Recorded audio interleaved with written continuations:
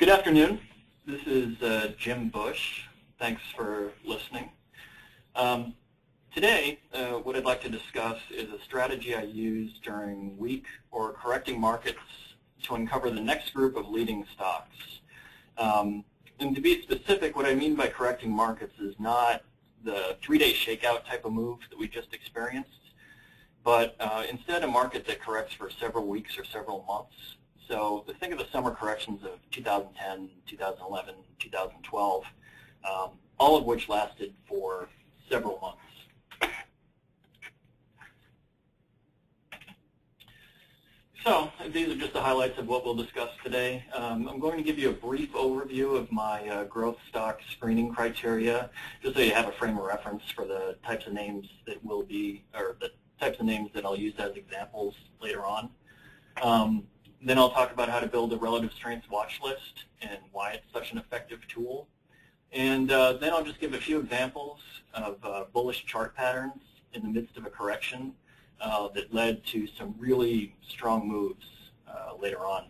And then hopefully we'll have some time for Q&A afterwards.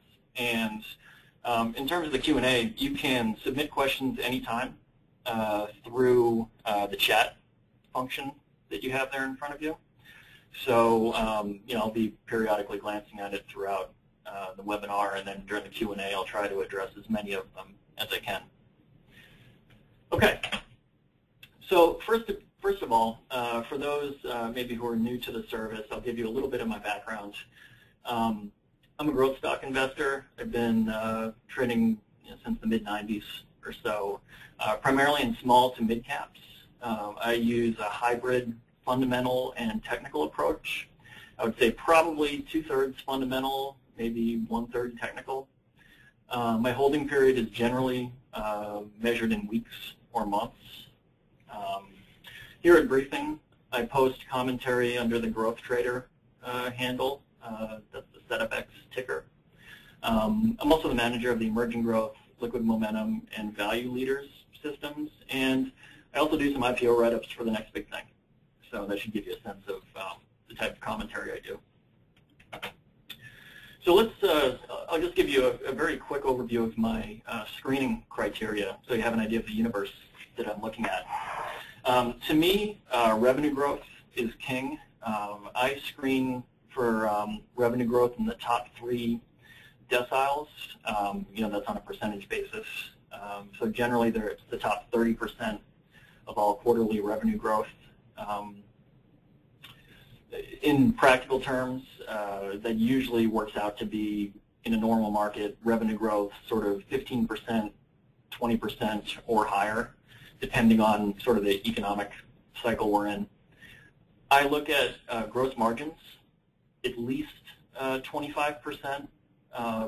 Generally with that, I sort of use gross margins as a proxy for either some intellectual property or pricing power or brand strength, that sort of thing. Really, these are companies that obviously a lot of technology and medical technology companies have high gross margins because they have a lot of intellectual property and they're more defensible, their products are. But you'll also get sort of the higher end retailers and industrial companies in there as well, ones that have real defined products with a lot of margin power. I also look for low debt to capital. That's pretty self-explanatory right there. I usually insist that companies are profitable, but if they're on the verge of profitability, say they're reporting net losses of, say, a loss of 3 cents in the most recent quarter or a loss of 5 cents, I'm fine with that as long as there's a clear path to profitability. As a second check, I look at cash flow from operations. If they have positive cash flow, then that's enough for me. In terms of relative strength rank, I use a smoothed version of 6-month relative strength, and generally I'm looking for just outperforming the market, so that means above 50.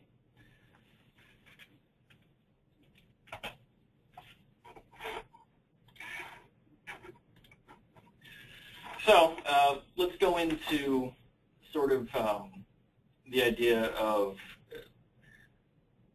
when you hit a correcting market, what's the strategy there? When the market enters a corrective phase after a multi-month run, I mean, these things here are pretty self-explanatory. You want to focus on preserving capital. What I like to do when it becomes clear that we're entering a corrective phase, say after a couple weeks of very weak action in the market, what I'll do then is wipe my watch list clean. So the reason why I do that is because what I'm doing in terms of the strategy I'm about to outline is, what I want to do is make sure that I'm watching the new leadership groups that emerge during this corrective phase. And if I'm focused on the prior leaders from the last upswing, you know, that can be distracting, because when the prior leaders sell off in a market correction, many of them don't come back. So I don't want to be focused on the prior leaders. I want to be watching for the new ones. So it just helps me to wipe my watch list clean. And the final thing here is just being flexible in your outlook. This is a key thing, because, I mean, what we've seen over and over the last few years is just that we've had a 3 or 4 month bull market or, you know, uptrend, and then everyone believes a correction is coming. We start to come in pretty hard. We see a number of leading names roll over, and then people assume, okay, the correction's here. And then after 2 or 3 days of a shakeout, we're just right back at the highs again. I mean, we've seen that over and over. We just saw it, you know, over the last few days. So you want to be flexible in your thinking. You don't want to be dogmatic about, okay, this is the correction. This is what I'm going to position for, especially if the market tells you otherwise.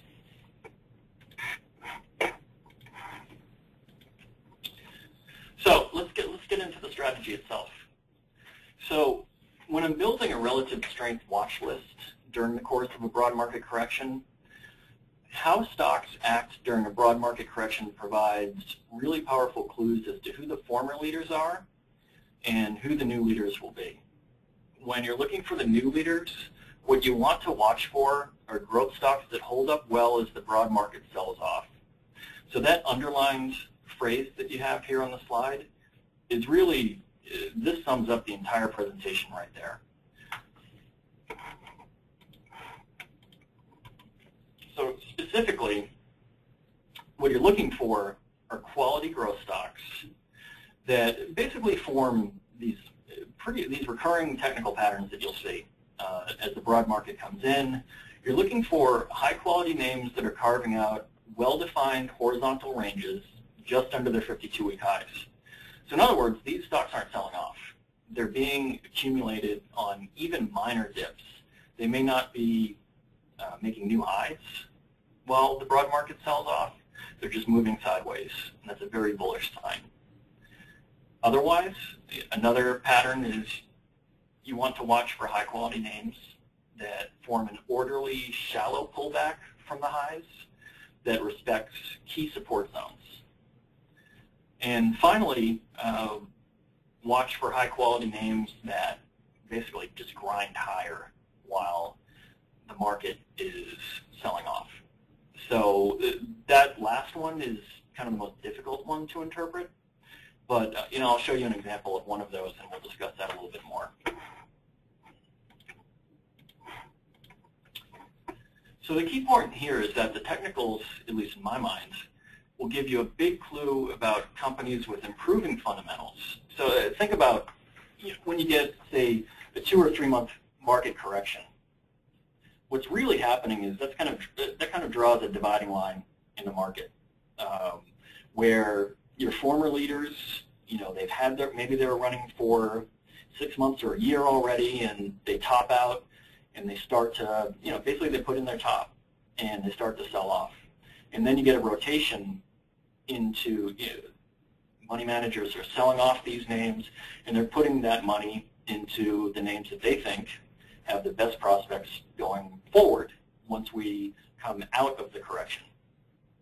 So really the technicals really give you a strong signal that stocks that show signs of accumulation during a market correction are the names that funds think have the best prospects going forward.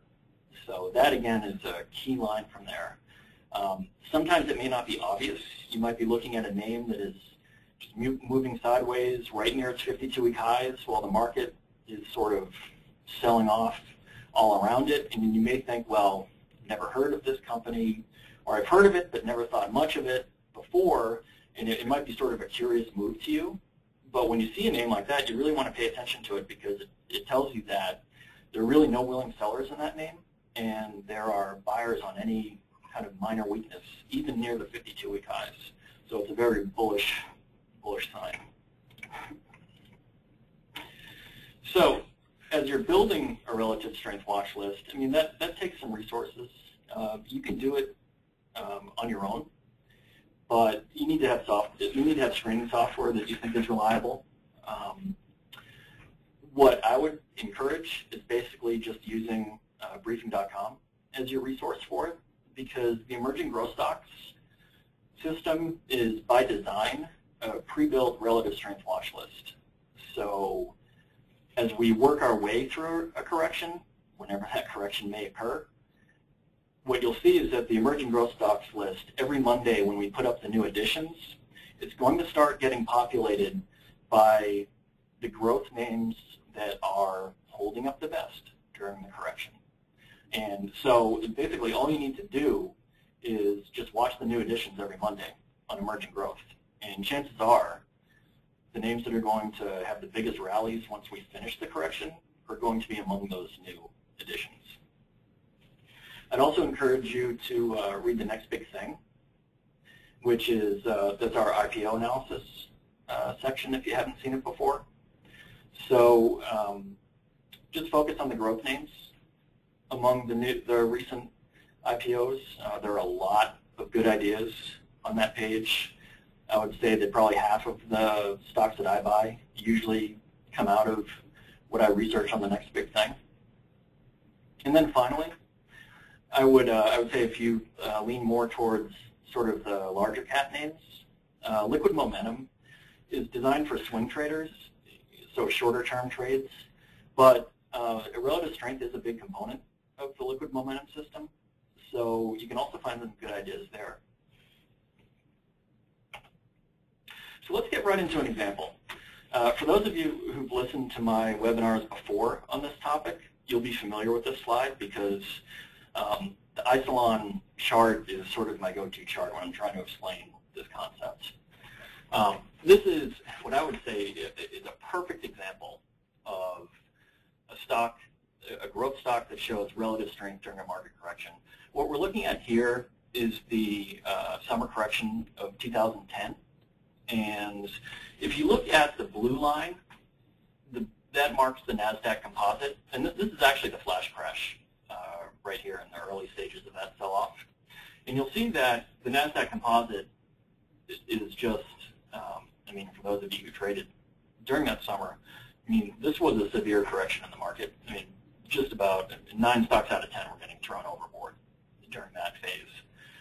If you look at the chart of Isilon here, that moved in a very tight, perfectly horizontal range between 12 and 1450 during that entire period.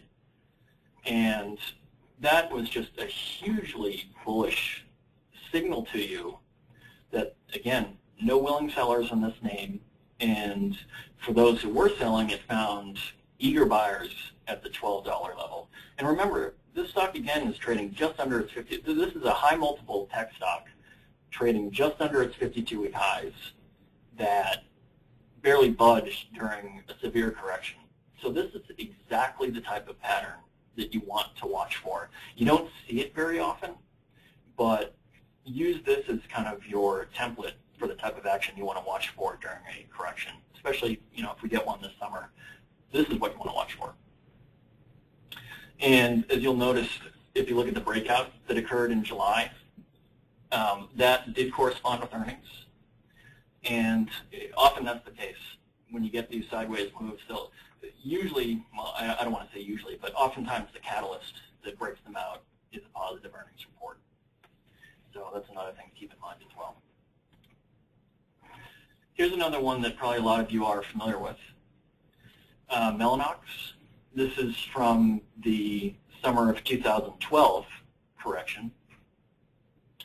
And what you'll notice is that April, that huge gap up in April, as many of you may know, that was that first blowout earnings report that they had. And what you'll notice is that, looking at the bottom portion of the chart, as the sell-off in the S&P got underway in May, what did Mellanox do? Well, it initially came in pretty hard off that earnings day highs from roughly 65 all the way down to 55.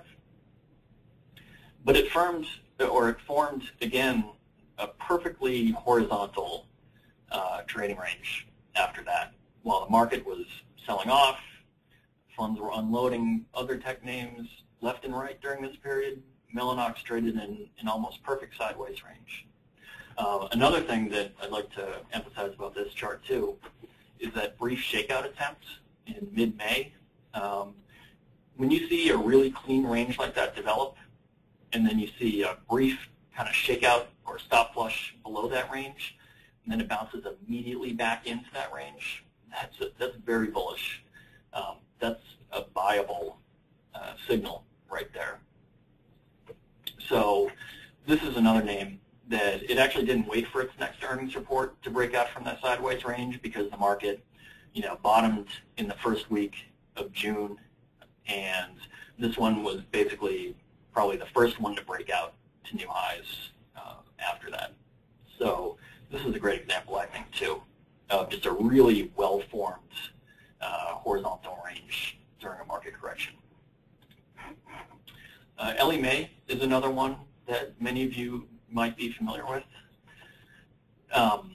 This, again, is looking at the summer of 2012 correction. And Ellie, this was probably before, not too many people knew about this name back then, during May. But this is a stock that during the most severe part of the sell-off in May, Ellie also carved out this sort of perfect sideways range, a really tight sideways range. And another thing I'd like to emphasize here in that May trading range of Ellie is, again, the stop flushes.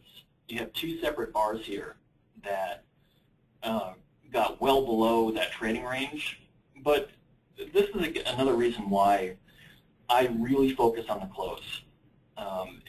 In terms of, I don't set intraday stops, just me personally.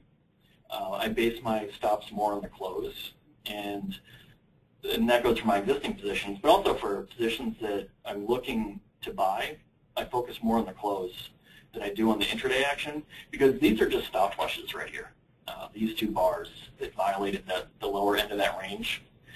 And as soon as you see that it flushed the stops below there, below 15, and then closed right back in the range, and then did it a second time a few days later, that tells you all you need to know. Again, that's probably a viable signal right there. Ellie also had sort of another, it broke out from that tight range, kind of meandered a bit during early June, had a bit of a scary shakeout in late June, but it held key support, and that's another sign. Of a growth stock that's showing unusual relative strength, because remember, the correction was still going on in June. So that was just a really bullish sign, even though it had a few bars there on the chart that looked pretty ugly. It held its 50-day, which is the blue line, and that also lined up with that 15 level from the prior horizontal range.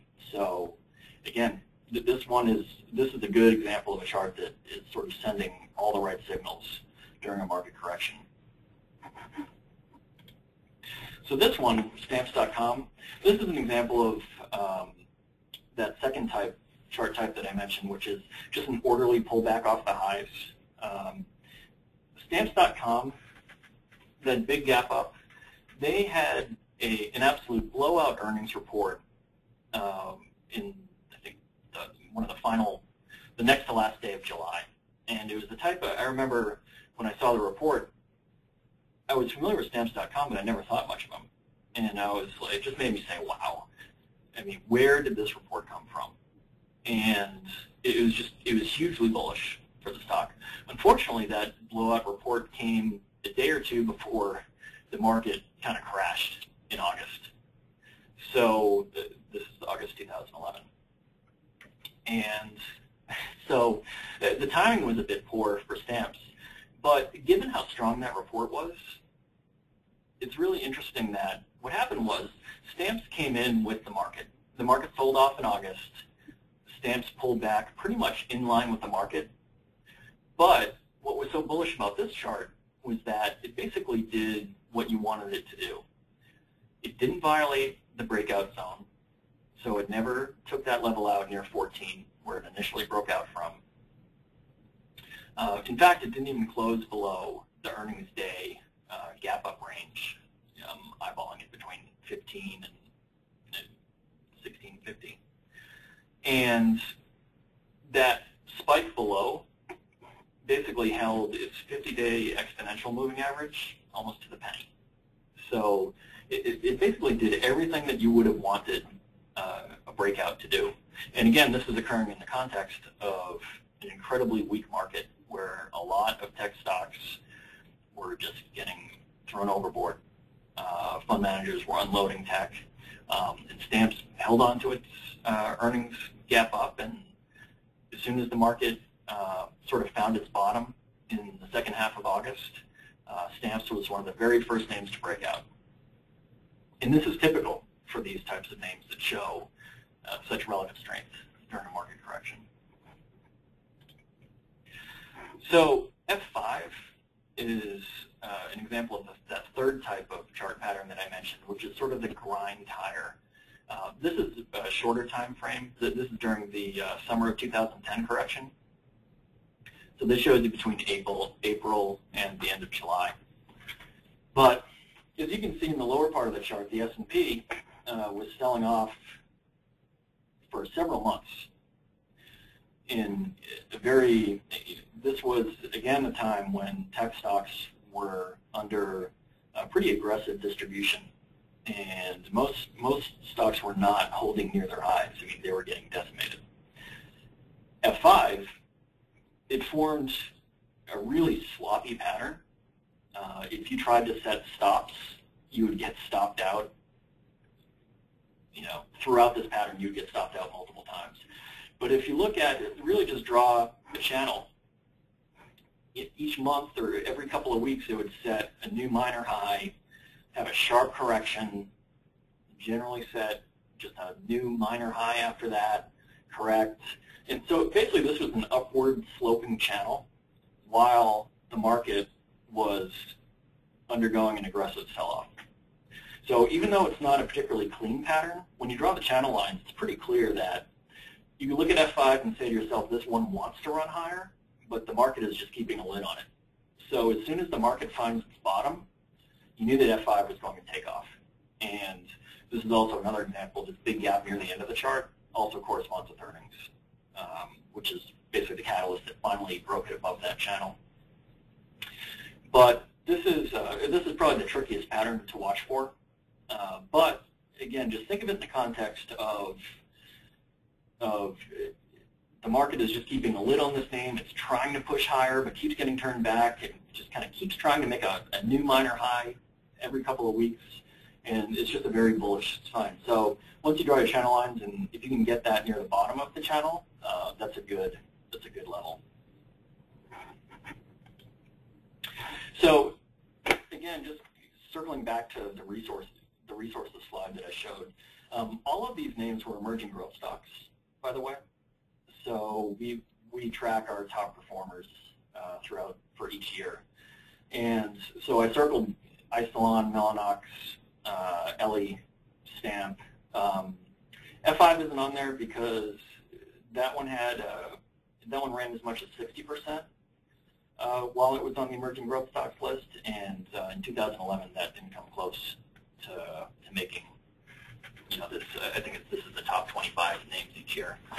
So again, that's why the emerging growth stocks list is just a great pre-built relative strength watch list during any market correction.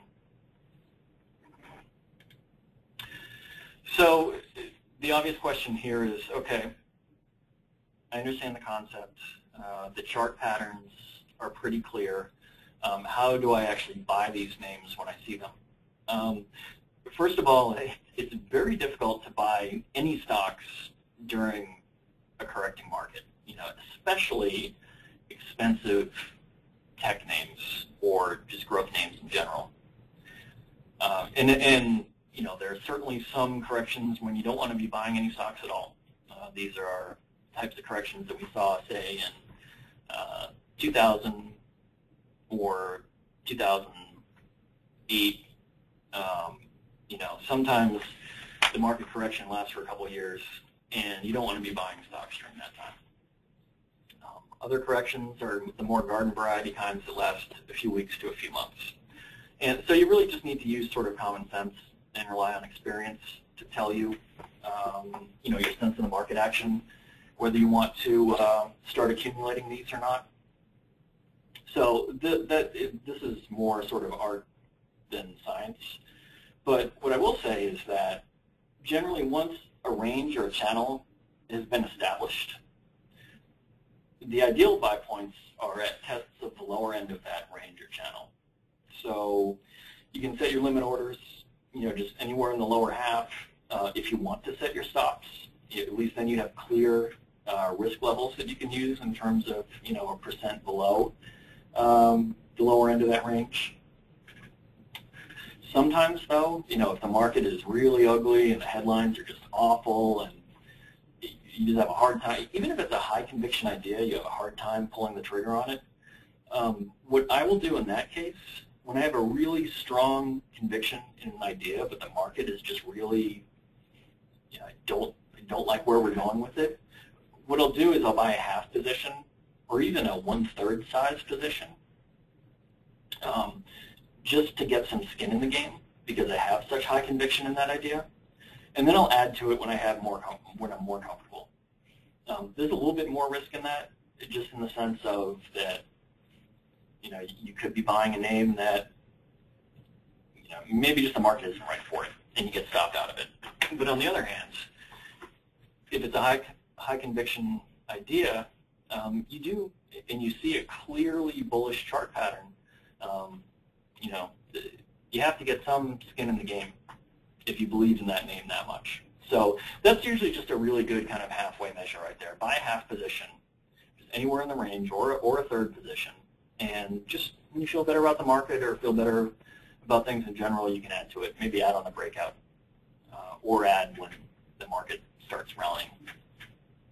Again, that really sort of depends more on kind of the art than the science of it. That's how I approach it. So here's just the key points here.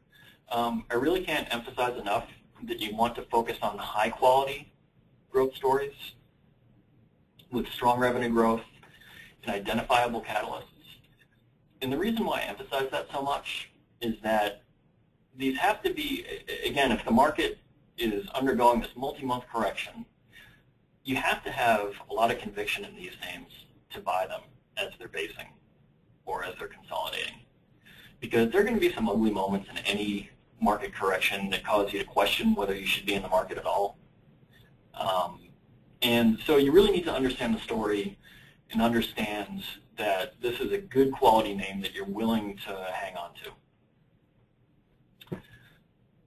My personal preference is when it becomes clear that we're in a correction is to just wipe my watch list clean, start fresh.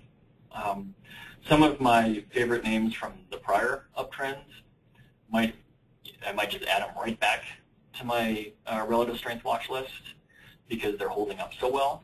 But I don't want to sort of pre-populate my watch list with names that haven't yet proven themselves yet. So that's just my personal preference.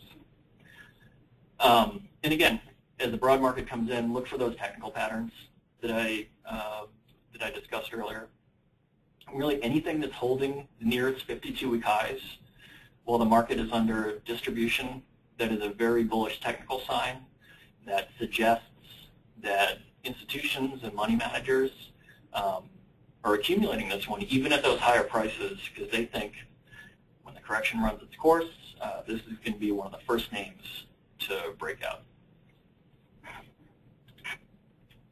So that's the end of the formal presentation there, so we can jump into the Q&A. Let me just take a quick moment to review some of the questions. Well, the first one is one that actually a number of people wrote in today. Will a replay of the presentation be available afterwards? Yes, it will be. We'll post a link to the in-play site probably tomorrow morning. And another subscriber wrote in, can you please explain the 6-month relative strength? Sure. Relative strength is a pretty widely used indicator.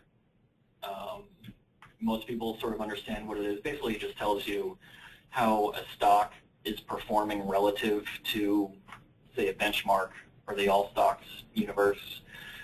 I use a smoothed version of relative strength, which basically compares, it takes the all stocks universe, which is about roughly 3,500 stocks, US listed stocks, and compares the current price to a moving average.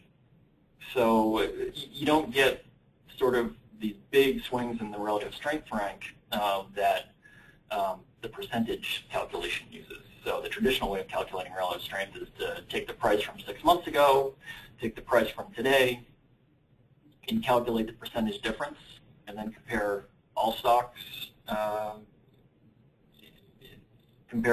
and see which ones are outperforming and underperforming. The problem is that the price from 6 months ago is also volatile. So you might be seeing a big move in the current price action, but if the stock happened to be moving up 6 months ago at the same time, you may see a really odd relative strength rank resulting from that. So again, I prefer to use the moving average as my denominator, which is basically a proxy for the 6 month ago price. And again, this is on a 1 to 100 scale. It's a percentile scale. So any stock that's trading at 100 is outperforming basically every other stock in the all stocks universe. Something with a relative strength rank of 1 is underperforming every name in the universe. And a stock that has a relative strength rank of 50 is right in line with the average. So that's the easiest way to understand relative strength. If you have any further questions on relative strength and how I calculate it, you can always email me. My email address is on the final slide. Another listener asked, can you explain your definition of key support zones? This is something that you could probably do an entirely different webinar on. In fact, Scott Smith is doing a webinar next Tuesday. He's one of our senior technical analysts. He may provide some insight there. But the way I explain, the definition of key support zones is,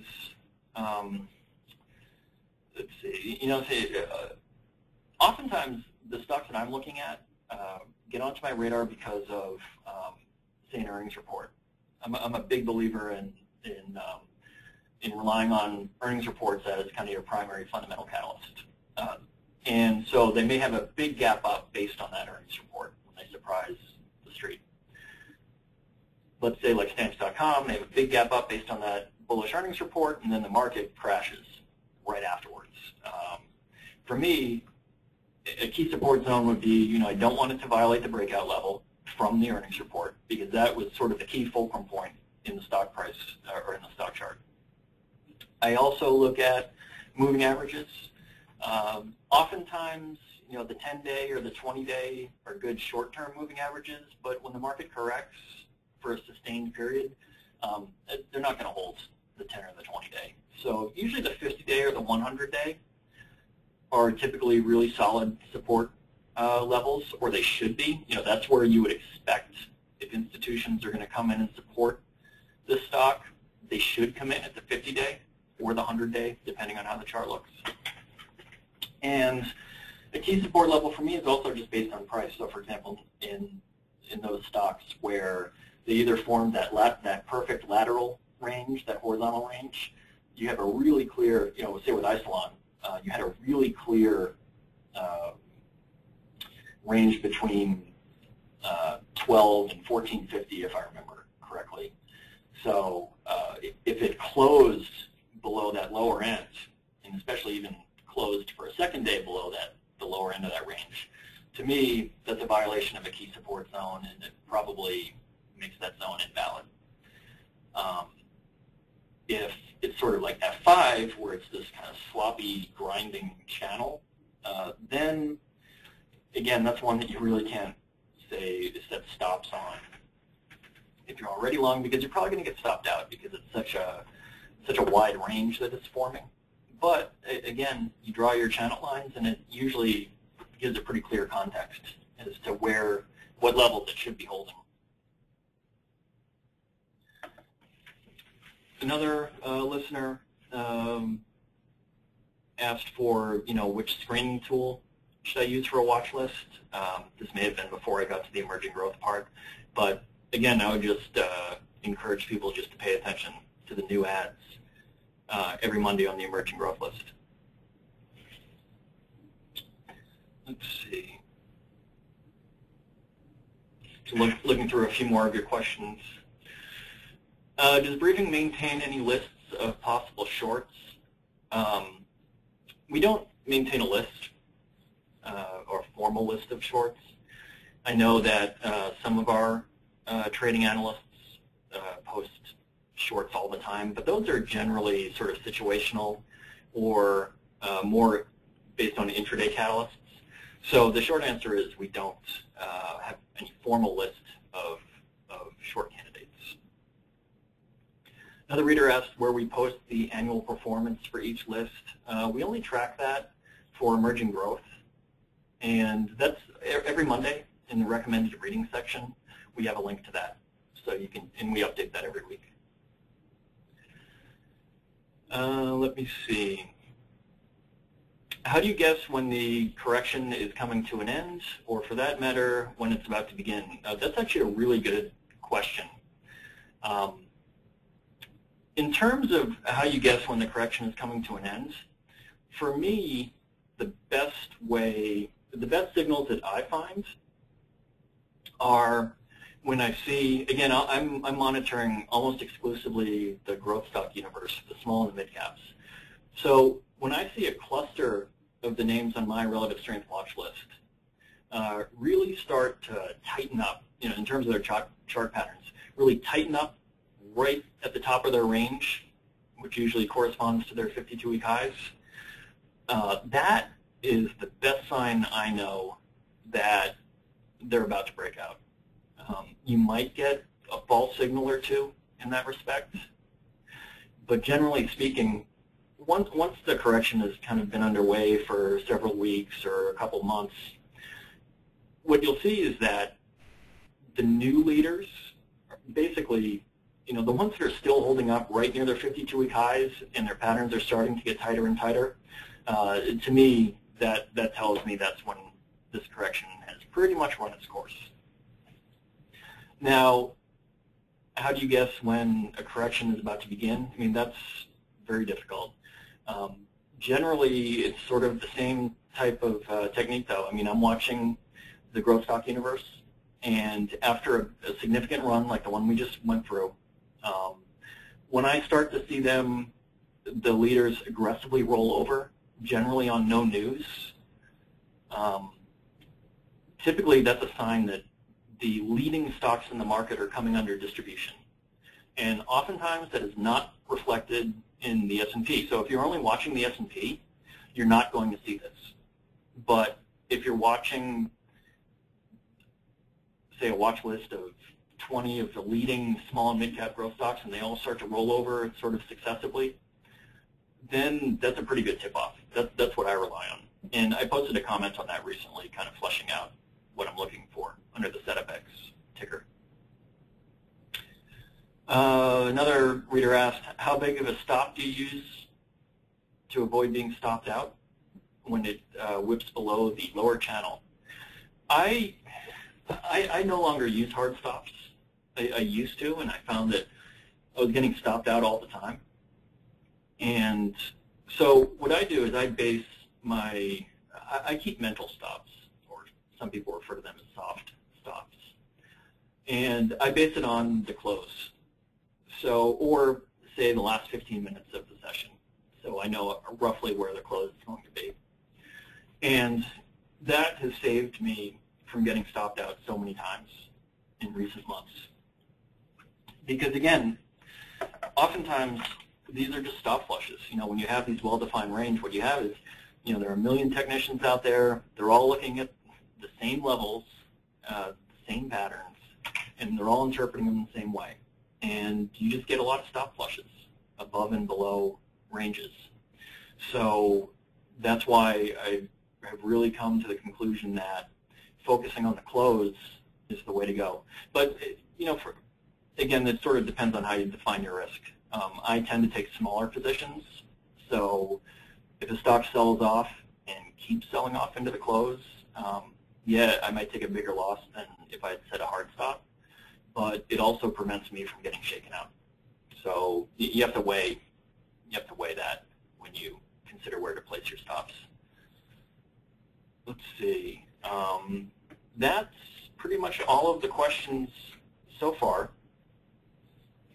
Oh, actually, another one popped in. So on the emerging growth stocks page, that's, by the way, for those who haven't seen it, that's separated into a buy list, which is the top 25, and then the holds, which is 26 through 100.